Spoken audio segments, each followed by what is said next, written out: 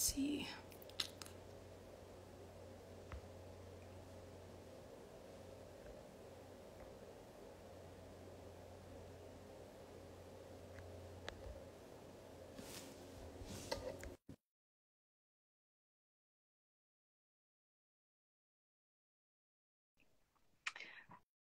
All right, let's see if Anna can click on. Hi, everyone.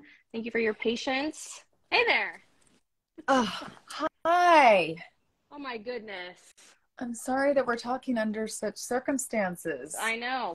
Well, it's good to see you, and I appreciate you always showing up for me and the DID community, and we could really use your voice and your feedback regarding the recent events with what happened with McLean releasing a grand round video, and it has certainly sent a shockwave throughout the community, and people are upset, rightfully so, and they really need us as advocates and voices and to hold space for them, because there's a lot of people struggling out there right now.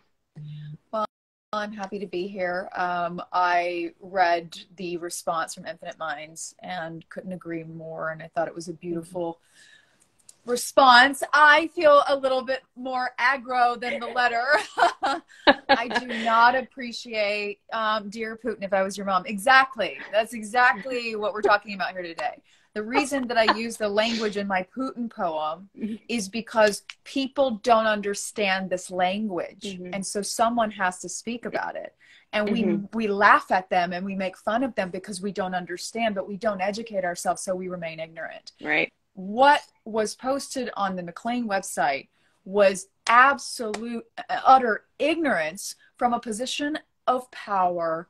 And that is what is remarkably disturbing. It's one thing when trolls don't like my poem. It's another thing when you have a doctor who's done incredible work with an organization that does incredible work. You actually have been, you worked with McLean and Harvard, right? As someone who was showcasing stories, self-experience of being with DID and not wanting the stigma to continue, right? Right, yes. I was part of their McLean Deconstructing Stigma campaign, and they were lovely to me. And they are the only place that I feel safe to refer for inpatient admission. Which is why this is so dangerous. Because what the Dr. Robinson was saying, unfortunately, wittingly or unwittingly, and I genuinely think from his convinced notion in the way that he spoke, I think he really thought he was doing something powerful and profound to help. But what he completely missed altogether is the journey. It sounds like a lot of his patients haven't gotten over the shame part yet. I did come into the office with my doctor, and I told my doctor on day one, I don't agree with shame. Shame and I got a divorce a long time ago. Irreparable harm. We will never be getting back together. Okay. So if you see shame pop up in my world, call it out, because I don't do shame. So I'm sorry to hear that his patients haven't been able to overcome shame, and however he's working with them, I'm sure he's trying to help them overcome the shame. But to basically, and for people who are watching and don't know what's going on, basically the doctor was using the grounds that because his patients and patients that he knows of only ever have shame around DID, anyone who doesn't must be lying. I mean, that was the take that I got from what he was saying, that it must be factitious. It must be, and as someone who holds what the title doctor represents in our world, which in my opinion, I disagree strongly with the almighty religion that is the medical world and the way people bow down with blind faith to doctors and the almighty white lab coat. However, we do. And this is a part of our society. And when you hold that title, you cannot abuse that. You need to know exactly what you're talking about, or you do not speak. And you certainly don't speak on the grounds of a one-sided argument that doesn't allow any room for conversation, because it's a lecture and basically stating that if your patients, and if you are a DID sufferer and you don't sound like my patients and patients I've heard of, then you're not a DID sufferer. That's outlandish. That's insanity to me. And I know what the word insane means, and insanity, the definition of it. And I don't use that word lightly. I think it's crazy with a disorder that has been so misrepresented by my own industry and the entertainment industry when it was labeled multiple personality disorder, which was actually initially the fault of the American Psychiatrists Association, to label this incorrectly to begin with, it to then be portrayed in film and media in a way that does not reflect the journey that you and I have experienced. And then what all this time that you're on social media stealing people's content and using it as an expose for what is wrong with the community. Why don't you help? Like, there's somebody, I'm sure he's a wonderful doctor. There's so much that he could do with his time that's way better than that. So I'm only slightly mad and a little bit impassioned. But I want to talk to, I want you to kind of open this conversation up about everything, because I'm just a little emotional about it. Well, I think you're doing a great job, and we need to see the emotion and we need to see the reaction to what's happening, because I think what people don't understand, you and I understand how hard this journey is, and the time and the energy that it takes to put into the healing journey.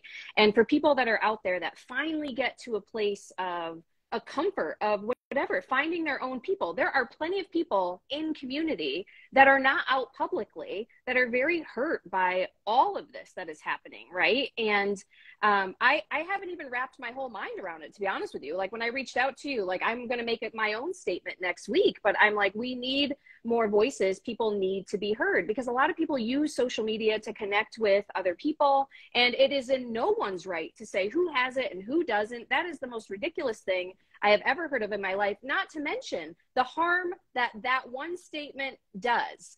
Even questioning someone's reality, because people that live with it do that all the time. They're in and out of denial. Do I have this? Do I not? Right? The whole acceptance process takes a long time. And this just really probably set a lot of people back, which is very concerning. And I'm embarrassed to be a part of the mental health field right now. I'm embarrassed that this is coming from an entity. You're doing the right thing with it. And thankfully you're using the title of doctor in the way that it's supposed to be used, to do the opposite of what this conversation unfortunately did. And when he starts to realize the effect of what he did, I bet he's going to feel terrible. He's a human being. He's not a villain, but at the same time, absolute lapse of judgment on all accounts by everyone involved. Correct. Right. And I had reached out to him and I said, listen, I've heard some wonderful things about you. You guys have done incredible research. We need to have a conversation. The door is open so that we can have an understanding of what happened, and to bridge the gap between the public, the providers, and people living with DID. And they have not responded. I reached out on Monday to Dr. Kaufman and Dr. Robinson. I'm still waiting to hear back. And I really hope they are willing to have a conversation and offer some empathy, some validation, some understanding, and to take accountability where it's needed, and to apologize for the harm that has been done. Absolutely. I agree with you, and I will stand by and support your statement when you make it. And just for anyone listening who has seen what Dr. Robinson with McLean and it was a grand round that they were doing in regards to social media and the rise of self-diagnosis. This is a community, and I was saying this in my story. This is a community that notoriously has misdiagnosed or completely altogether didn't even take into account that DID, the dissociative identity disorder, could in fact be what their patients are suffering with. Correct. And this has been long-standing. And as I've been speaking out about this for the last several years, I have continually said that the statistic on DID of how many DID sufferers we may or may not have, I think it's well underreported, well underdiagnosed, and the amount of childhood sexual abuse, and this is one of the things that really got my blood pressure going when the doctor said that, and many of these people that he pulled their content without their permission off of Instagram and put it onto this video for anyone to see, exposing them and just in such a negative light and being so derogatory. But he said he said that they were saying all of these things, and that that because they were somehow not crying in the corner about it, that means that it must be untrue. Absolute unbelievable assessment as a doctor to first state, I don't know any of these people that I'm going to be using illustratively. And then to go on to say that they can't possibly have what they say that they have, even though he states clearly that he doesn't know them. But then he goes on to say that McLean and he and many others in his field are being consistently reached out to by younger communities, stating that they have DID and they act like caricatures and they wear different outfits. And this is all this self-diagnosis as is promoted due to these types of people that he was illustrating on social media.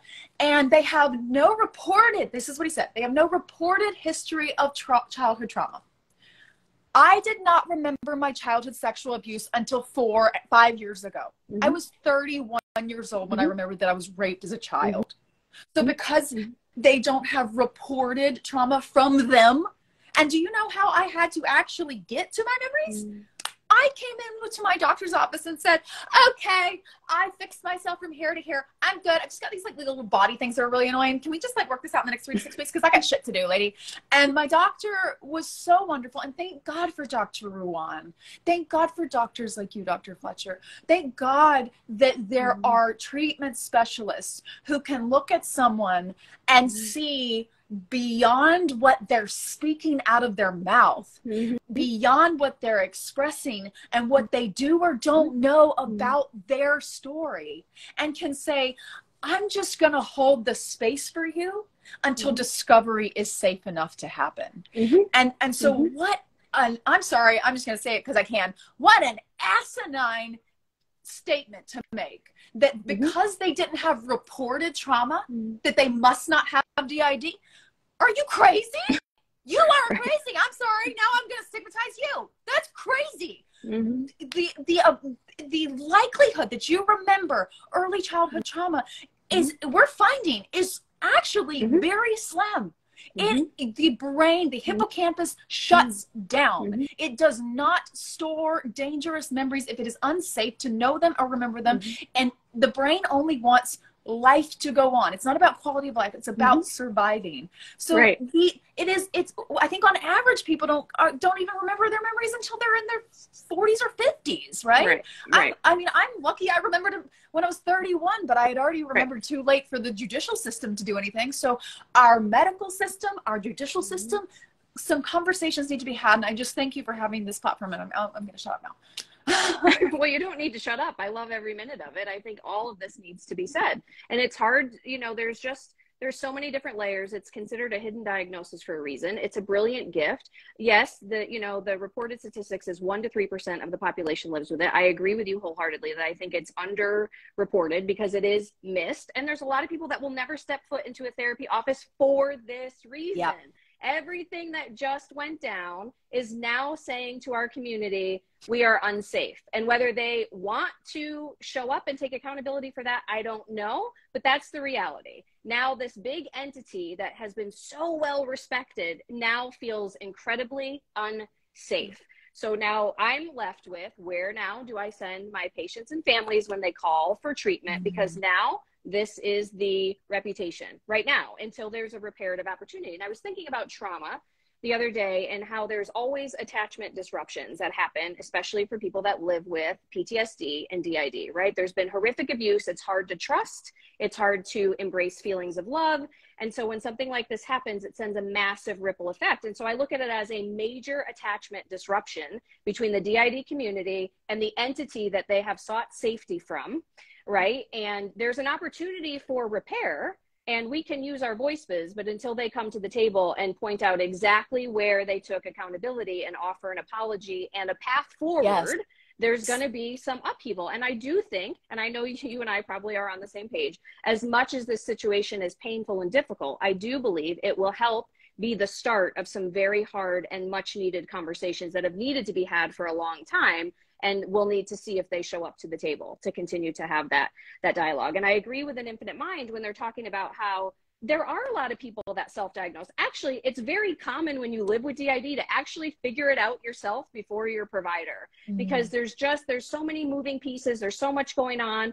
And so many people start to read on their own and try to figure out what is going on for them. And sometimes, you know, I know for me, it was me and my therapist together that discovered it. Even though I was told earlier on, I had so much of my own internalized stigma. I wasn't ready to own something like that. I was like, this is nuts. This is not what I know to be true.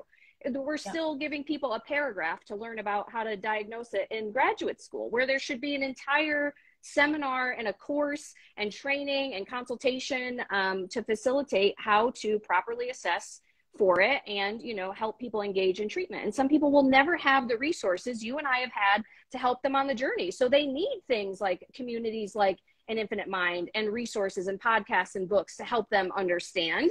You know, you don't have to go and get a formal diagnosis to have DID.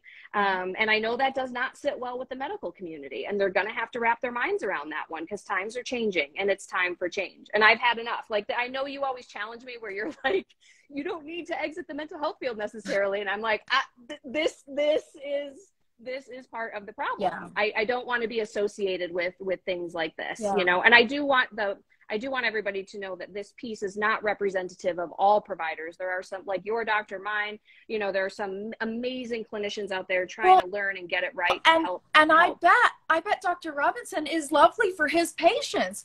What is so absolutely harmful that he did was to almost say, if you're not like my patients, correct, then you don't have DID, which is crazy. Again, I keep saying the word crazy because this is what I think is crazy. Right. And this community that we've been diagnosed within has been labeled the crazies, but that is actually a standard for crazy, because you cannot, like, you can't, they're at no point. I mean, look at what's going on in our world right now with tribalism and this ridiculous two-party system and all the divisiveness of our world in politics.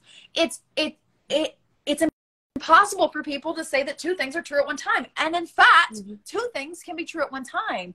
Dr. Robinson's patients can be suffering in shame, and that breaks my heart to hear that.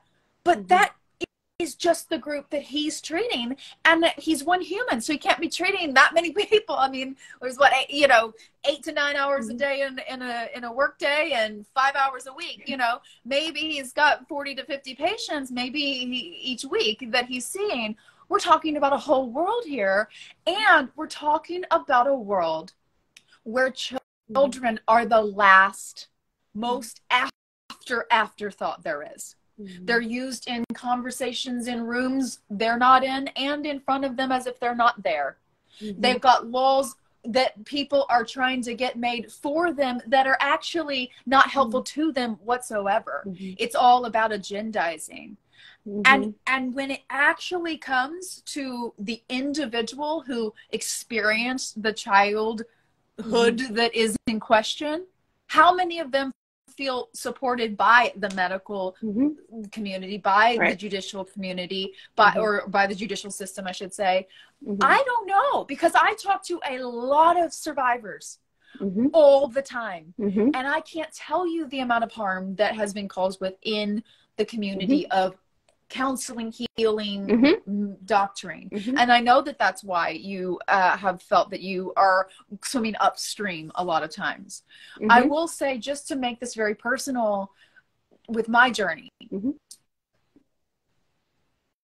I remember when I kept telling my doctor, I'm so sorry, I just can't call her me. Like, I keep saying she. I know that sounds weird when I say it, as if she's never heard this before. She's treated like, you know, survivors of sexual and domestic abuse for her entire career. But I'm like telling her this is the first time she's ever experienced this. But I'm like, I'm really sorry. I'm having a hard time referring to this, you know, this as me, because I don't have those memories, but she does, and I just have to call her she, if that's okay. And finally, after like several sessions of this, and going through a lot of different things, my doctor told me, she said, AnnaLynne, you're exuding something that most every single individual who I treat who has gone through what you've gone through does. And you're exuding on a very large spectrum, a deep dive into what is called DID.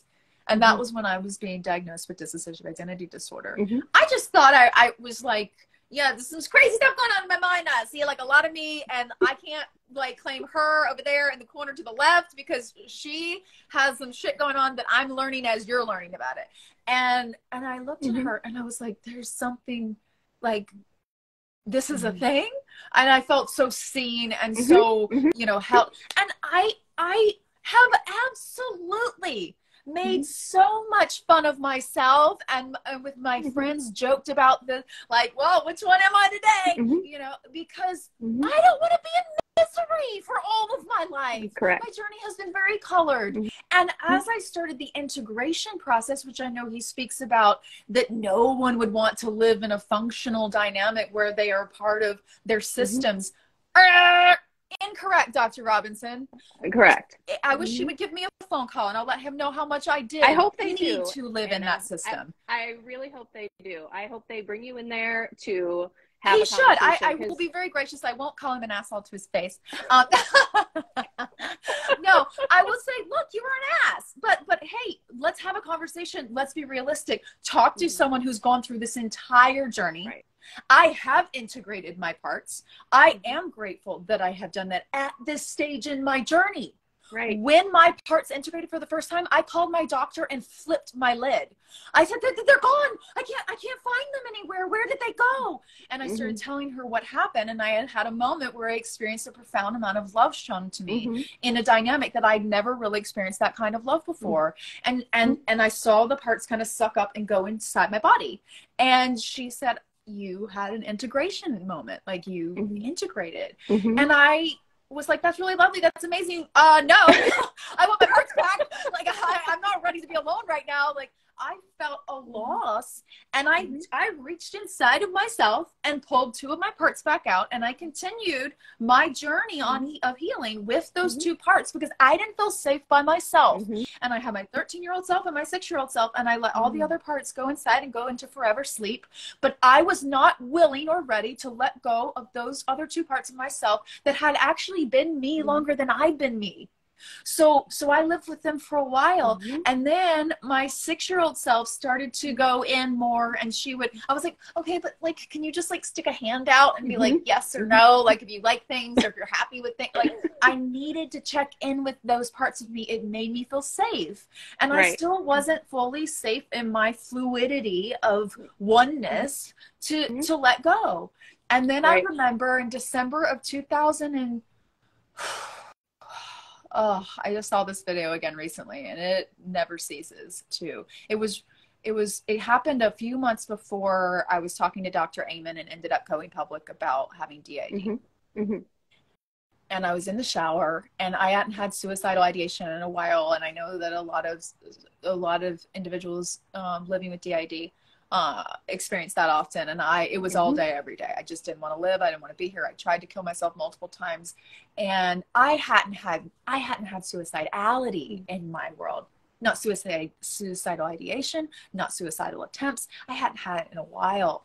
And all of a sudden I was in the shower and thoughts just started coming. I want to die. Like, I can't be here. I need to die. I need to die. I need to die. And I was like, whoa, okay. And I use humor. So this is why I really got offended by what Dr. Robinson said, because me personally, I use defense mechanisms and humor throughout my life to cope with these horrible things that happen to me, because I can't just cower and be in the shame and that's another part that also needs love and doctoring help. And I'm thankful that my doctor understood that I was sarcastic half the time. And she'd give a little giggle, but she wanted to also affirm the part of me that was needing to cope with sarcasm. But she knew how to balance both. And she knew that just because I had the ability to laugh at something horrible didn't mean that I didn't have it happen to me. Correct. So well, what you're really talking about with the two things holding space for two equally opposing emotions at the same time is the dialectic. Like, that's so it's to prove the point itself, right? So I was in the shower and I'm having these thoughts, and then all of a sudden it becomes apparent that it's my 13-year-old self who doesn't want to live anymore. And you and I have talked about this point, but to make this very Yes, I did plant meds. It's absolutely changed my life. So, segue, sorry. I saw someone ask a question on there. I was like, yes, I'm grateful for that process.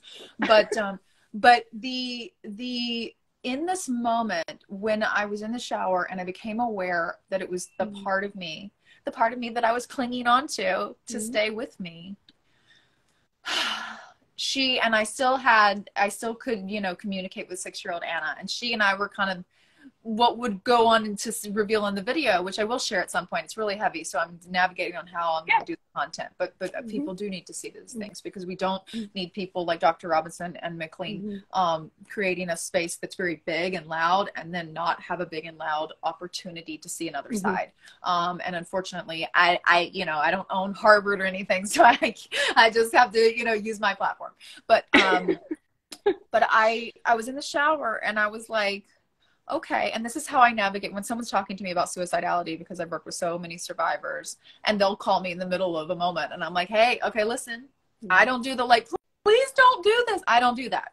I say, what part of you do you want to kill? Because some part of you doesn't feel good in this world. Is it all of you? Because parts of me have had to go away. And I don't mean parts of me in the language of DID. I mean parts of me in behaviors, in belief systems, in attitudes, in energy that wasn't serving AnnaLynne's well-being anymore. Right. But unfortunately, and there was this one moment where it was a part from a DID part of myself. And it was my 13-year-old self. And I got out of the shower and I started to video journal process like I do all the time.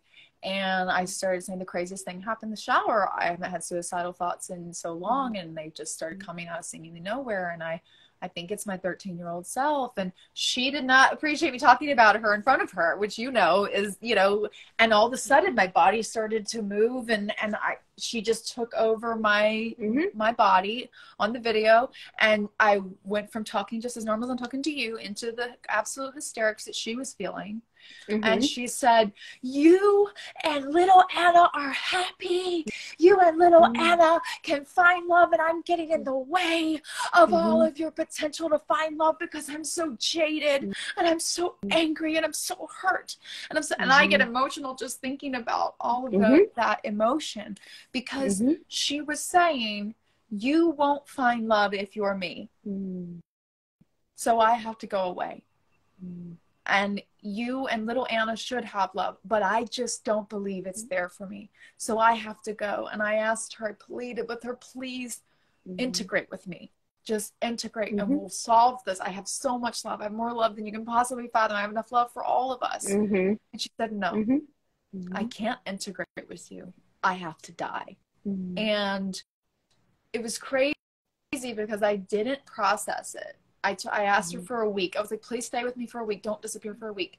I just couldn't get my head around losing this part of myself. And it was really, really heavy. And then I did like a whole kind of ceremonial release. And I told her, and I watched in my mind, she just walked into the blackness and she never came back. And I cried and I cried, but I didn't really fully process it until I was on the Dr. Phil show. And he actually said, so you lived as your 13-year-old self for most of your life? And I was like, since I was 13, she was the strongest, most dominant me. She and little 6-year-old me would kind of switch reins, and they were never in the same place at the same time, because the one was like a sweet little happy yay, and the other was like, I'll cut a bit. You know, so that was like, they were islands. They did not hang out together. I'm laughing with you because we had similar experiences. So I get it. And you've lived it. It's such an intense process, and you're not going to read about all this in a textbook. And when they talk about, you know, there's all this jargon around final fusion, this idea that all parts merge into one, and that people can't live with functional multiplicity and be happy. You and I both know that I live with functional multiplicity as I continue on my healing journey, and I have zero issue Yes. with it. I've gotten to such a place in my healing where I have love and acceptance, and I am no longer, you made the statement about no longer being interested in shame. I am right there with you. I don't have time for that. If we allow shame to take over, we get to a really, really dark place. And, you know, and that's my concern for the community with everything that just went down, is the amount of shame that events like this just trigger for people. And I want everyone to know that you and I both stand for, you know, there is nothing to be ashamed of having DID. What happened to you to create DID was a horrible experience. DID can be a brilliant gift when you come to understand it for what it is. And I wanted to circle back on the memory thing too, because I struggled with that. All my stuff didn't start coming forward until after my mother died. And it was told to me that, you know, with addressing my relationship with alcohol and the passing of my mother, it granted the system safety to finally come forward with all of the memories. And that didn't occur until my 30s, which wasn't that long ago. I'm going to be 42 in August, you know? So, you know, to make statements about, you know, people's childhood trauma with never talking to them is outlandish. It's outlandish. And, you know, everybody's, you know, process with living with DID and their integration process or whatever they choose for them is what they choose for them. And we have to move away from this medical model of like, there's only one way, and that people can't be happy with how they choose to live their life with their parts. Well, and I don't know how old Dr. Robinson is. He seems to be a young enough young man that he's probably lived enough, but not an entire career of what he will look at after a 40 or 50 year long career, and probably have very different things to say about treating individuals, especially with individuals with DID. But what I will say, having lived about 7,000 lives in 7,000 years in one 35-year-old body, I will say this. An individual's journey is not about the destination. It's not some profound statement. It's a cliche we've heard a million times. But why is this crucial in this regard right now, based on what Dr. Robinson was saying? Because he's talking about a clinical end result, and he's generically imprinting it onto every single individual's DID journey.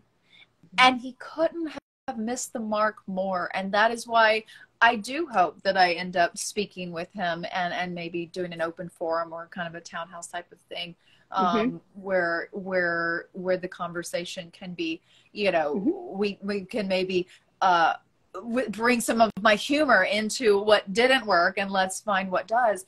But what he can't possibly see for his patients who are right now embarrassed and in shame over what they're experiencing is their beautiful resilience.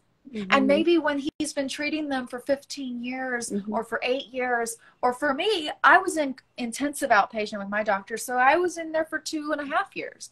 And the journey was profound. And it changed colors a million times, and a million different shades and hues of those colors were experienced by her and by myself. And she took things that I said and shared them, because I asked her to, with her other patients, because she said, I wish that my other clients could know this. And I said, you can use my name, you can use my information, and you can tell them everything that I've been through in this journey with you. I want them to feel like they're not alone. And it was because the step by step, ever evolving, continually changing aspect of my journey was so that I started at one place, I arrived at a place, I left that place and arrived somewhere else, I left that place and arrived somewhere else, and I will continue arriving until the day I die, and I arrive in the ether and out of my body. But if someone lives for 10 or 15 or 80 or 90 years functioning with multiple alters in their system, with multiple parts, and they are functioning, that's amazing. They're functioning. One of the major aspects of treatment is getting to a space of functionality. So in his limited desire, and probably a very beautiful desire, intentionally speaking, to reach the destination of full fusion, to use those words, or to reach the full integration for his clients. He's missing their beautiful journey of the human aspect of what this is. And there also another part that I really think that should have been brought to light is IFS, internal family systems.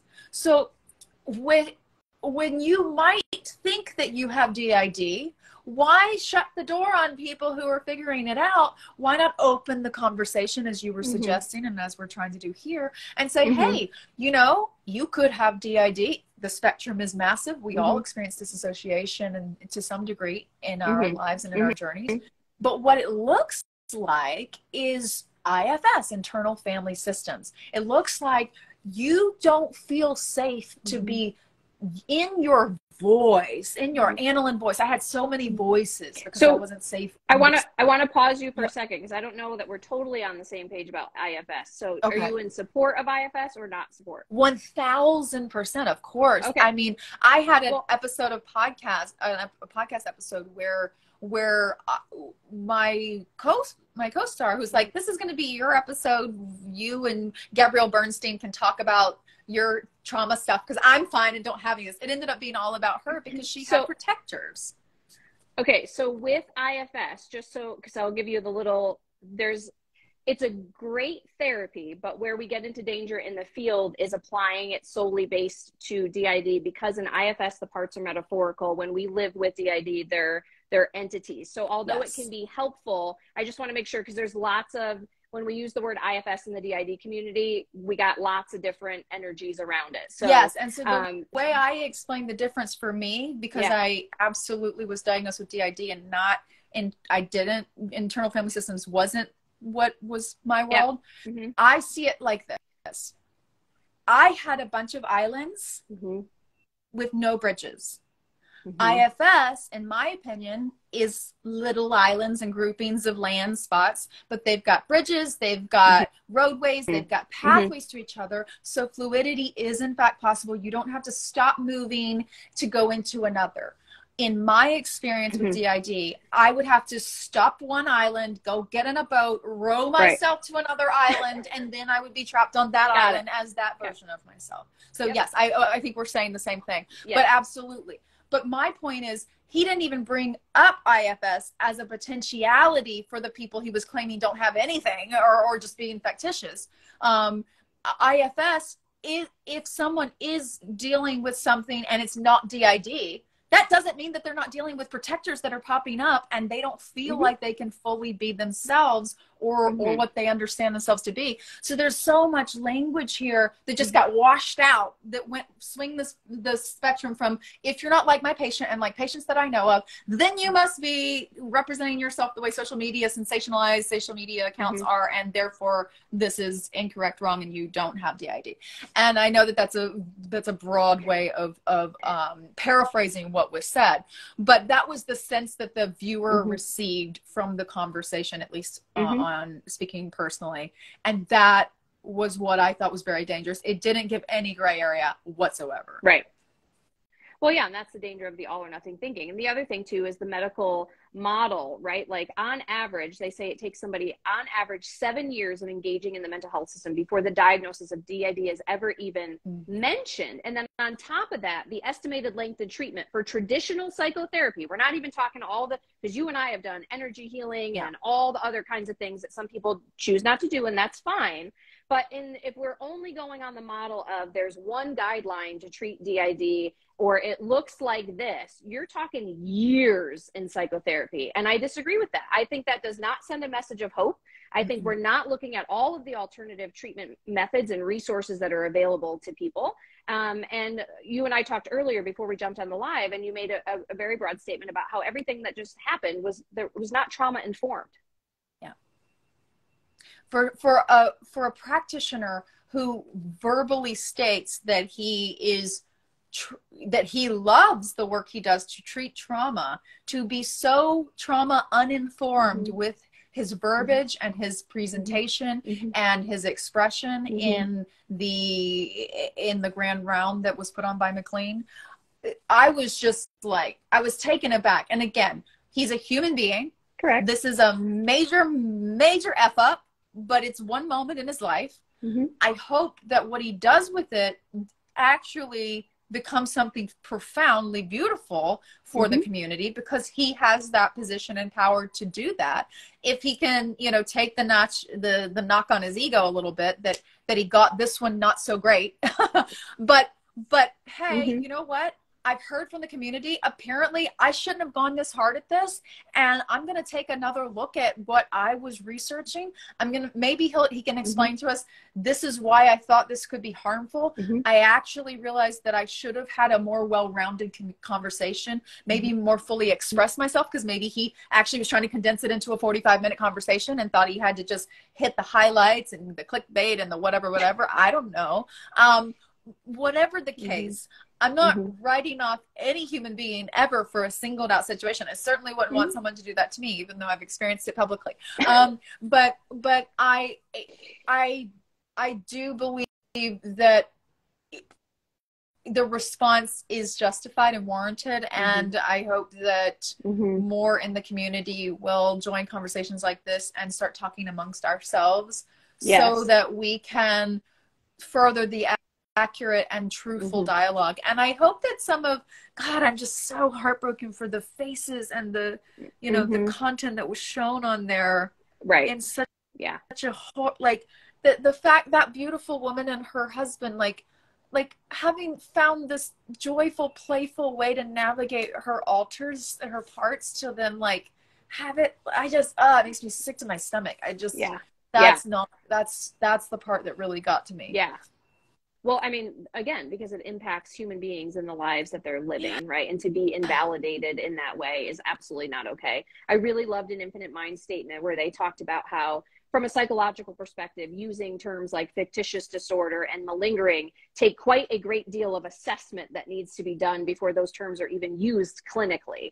And so I thought they had a very well-written response, regarding those things. And they too are interested in those conversations to bridge the gap. I don't think any one of us, you, myself, and Infant Mind, wants to write off McLean or Dr. Robinson. But I think, like you said, it's a call to action to have a conversation, and we are all willing to have that conversation. We need to understand what happened here. And we also need, like we talked about earlier, the taking of accountability, because we can't go back and change what just happened, right? But we can use it as an opportunity to move forward and to bring hope and change to the people and the community you and I both care so deeply about. Yeah. So before we wrap up, do you want to send some, because you're just you've been such a blessing in my life. And I've told the community when I gave my keynote, I'm like, and sitting with AnnaLynne McCord, and I read the poem that was inspired by you, when you're seen by another person that lives with DID, it's a huge deal. When somebody else gets it, when you don't have to explain anything. And you and I have not had too many meetings, but you just get, even in our exchange right now, you're like, I know you have this going on with this part. Or when we even had our first meeting, you're like, I know all your parts are going to be super like unsure of me right now, right? Like you just get it, and and you're such a gift and a voice to the rest of the dissociative community. And I want to just share you with them. And, I want you to give them the messages of hope, because you are my fellow rainbow warrior, and you're such a divine light. And I know we had, this intense conversation so that we can elevate the voices. But I want you to leave them with some hope. Yes, absolutely. I love that. And I love you. And I'm so grateful for you and all your yous. Last thing I'll say. The last thing, there are so many. I met a few of them. The last thing I'll say about the medical community is, what are you doing in our world? You came here to be our healers. Why did you go to school for all those years and do all of that work? My closest friend, my best friend, is at Columbia right now in pre-med, and it's a nightmare. Like, I can't believe at 40 she's gone back to school, and she's pursuing her dream to be a healer, to be someone who elevates the lives of people who are going through things that are painful. Remember why you're here and why you do what you do. It is not to call us out for our sensationalized responses to our very scary journeys dealing with trauma. It is to be the light at the end of the tunnel, that there is an end to the tunnel. That's why you're here. If not, then why choose the pathway of being a healer? That is what being a doctor, it used to be called a healer. To be a doctor was to be a healer. So I'm asking the medical community to do what you came here to do. Heal us. Show us the pathway to healing. Be the healers that you studied all those hours at those really hard schools to be able to graduate, have that title, and choose to do and follow that path. So that's the last thing that I'll say in regards to that. And not to mention that, sorry, I just can't help myself, but the doctor's oath is to do no harm. So I mean, yeah, you know, and there's and an that opportunity here. That means that you can be the smartest doctor in the world, and your ego will still get in your way. And if you're capable of offering what you're there to offer with the beauty that is the powerful decision to have humility, you will actually do what you went to school for, and you will heal the individuals that you work with. You will do no harm. So I implore those in the medical community to take that into account, coming from someone who is so grateful that I found an EMDR specialist who spent her entire profession treating what I had, so that when I walked in the door, she already knew what I needed and how to provide it. And there was never a question of whether or not shame would have been allowed in that room, because she wouldn't have created a space where it could stick around for very long. She had so much grace for me and so much warmth and love, and shame just wouldn't have been able to stick to those walls. So I thank the healers and the doctors like you and like Dr. Ruan and Dr. Robinson for the, I'm sure that his patients actually feel very held by him, and that I hope that this is something that he takes with him and becomes the best doctor we've ever had on this issue. But to the community, hi. I'm gonna get a little closer.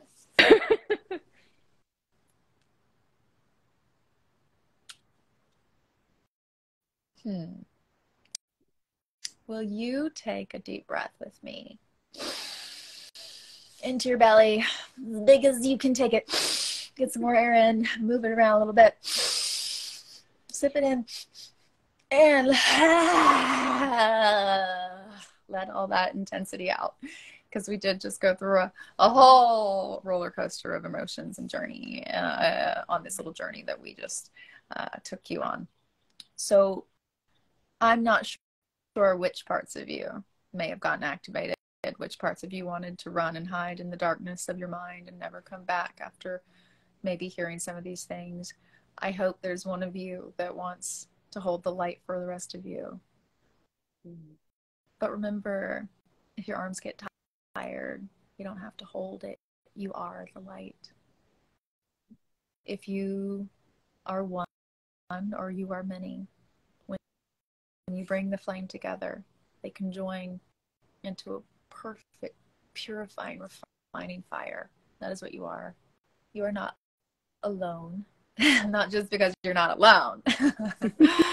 Because those of us who have scaled the walls of the journey of the parts, and I found another, I was telling Dr. Fletcher a couple of weeks ago, I found another part of me just a few weeks ago, and she and I went up and down and all around, and I brought her into safety. And the words of a part to the dominant that mean more than anything on planet Earth, at least in my experience, is I trust you.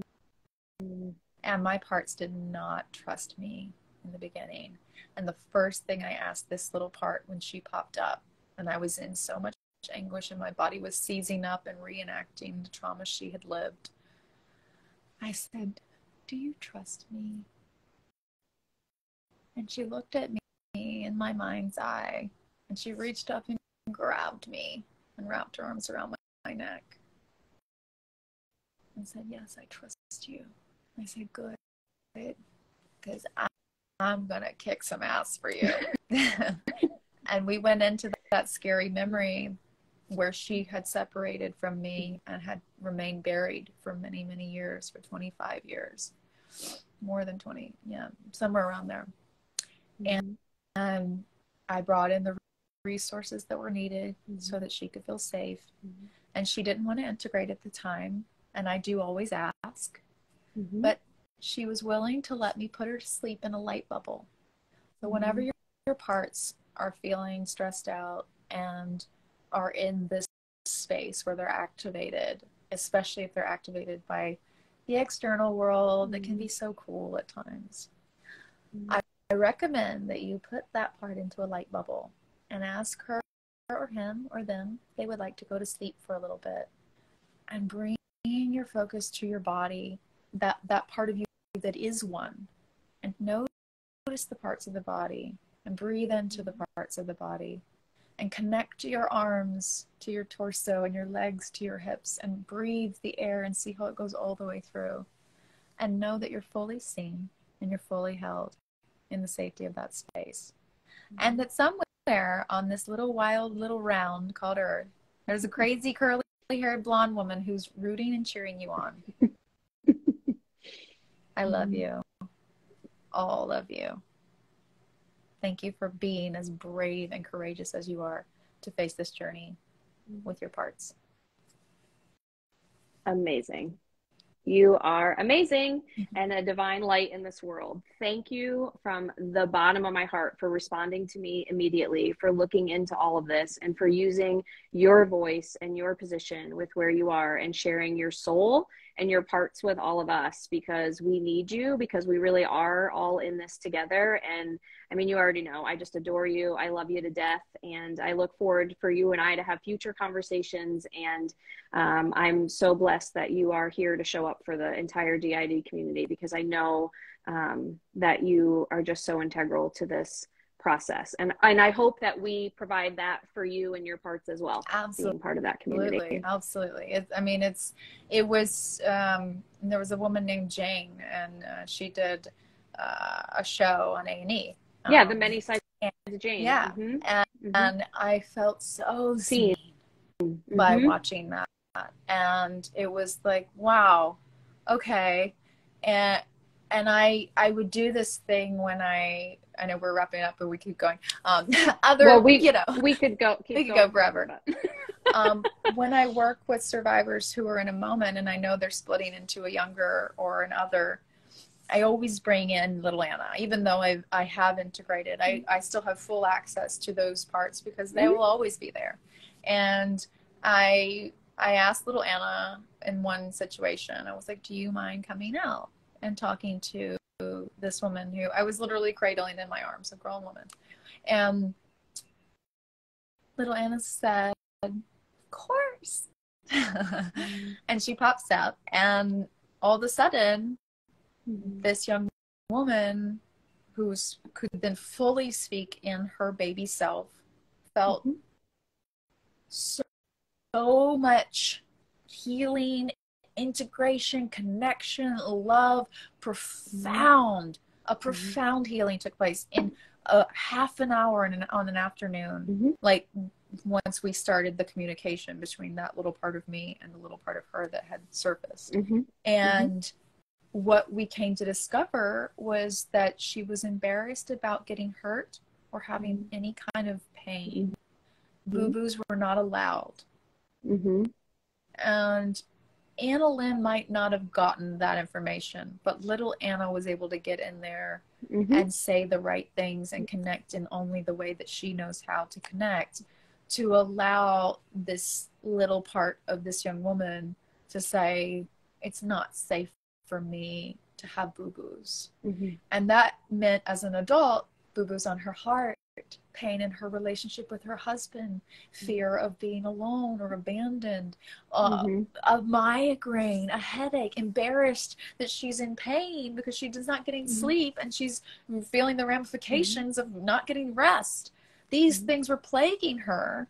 And now she can, with her adult voice, say that she's tired and she needs to take a break and turn the lights off because of her migraine.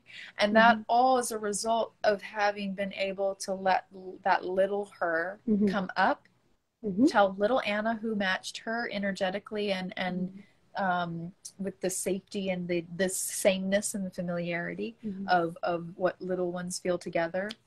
Because that was able to occur together, she doesn't have embarrassment about those wounds. And I later found out from her mother that she was like that since she was a little girl.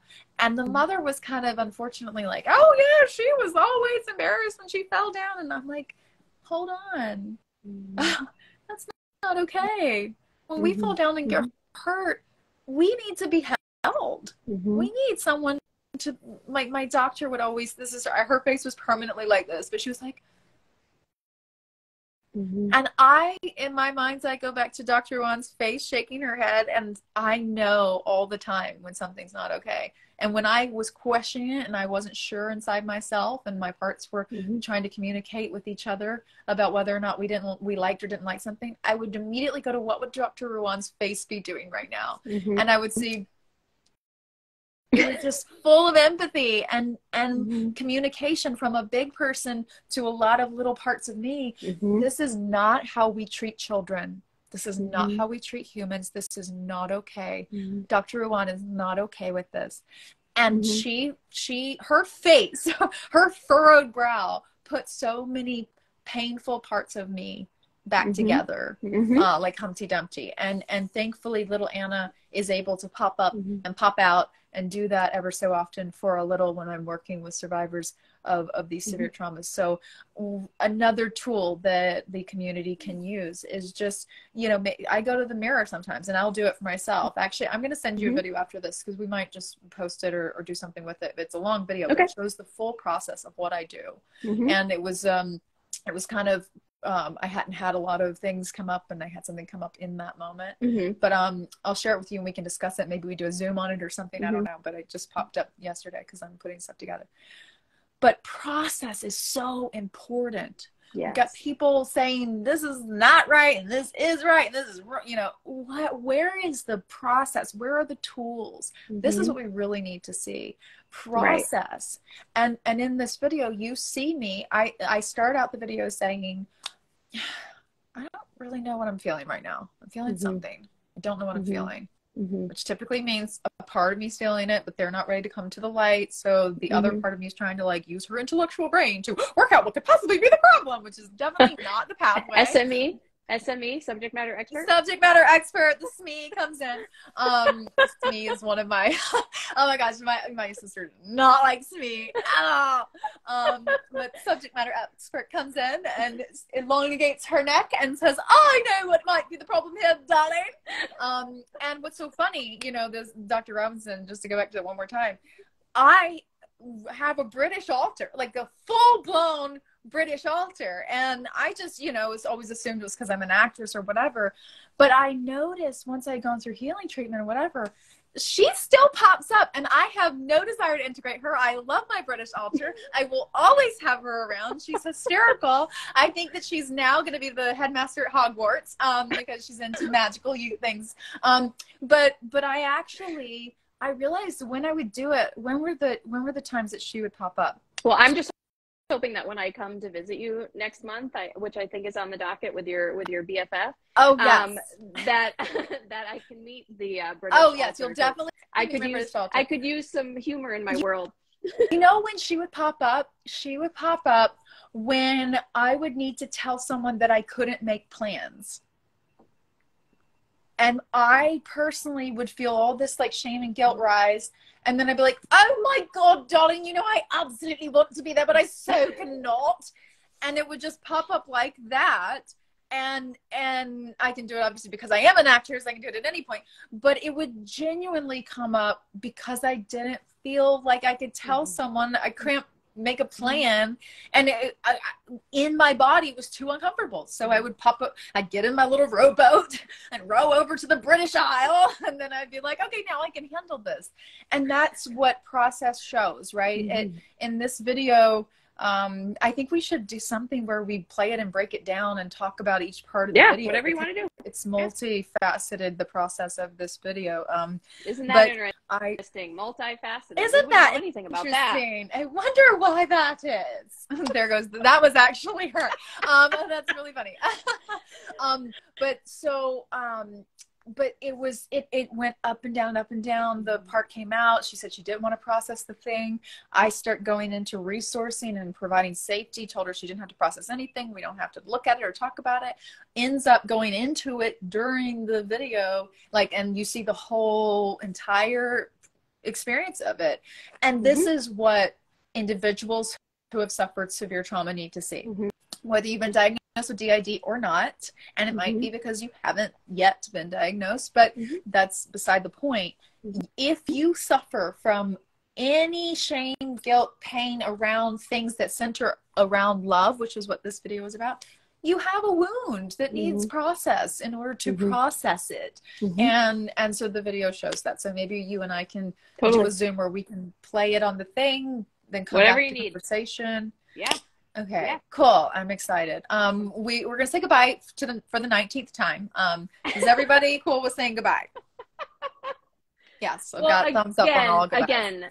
Again, thank you so much for all of you for showing up for this and for weighing in on this. And I think the conversation will absolutely continue regarding what's going on with McLean. And then, we can do whatever you want to do with, future conversations with your journey, my journey, and helping the community understand the process. Because that is the gift that you really gave me when we met, was we're not talking a lot about the process. And I think people, they want to kind of talk about the before or the end, because it's scary to talk about the middle, especially when there's so much stigma that we're working to break down. So, again, thank you for being a divine light and for being here. And I'm not even going to say goodbye. I'm just going to say until next time. Okay. I'm probably going to call you right after anyway. So. All right. Sounds like a plan. Do that. Okay. Ciao, everyone. All right, bye, everyone. Thanks for joining us.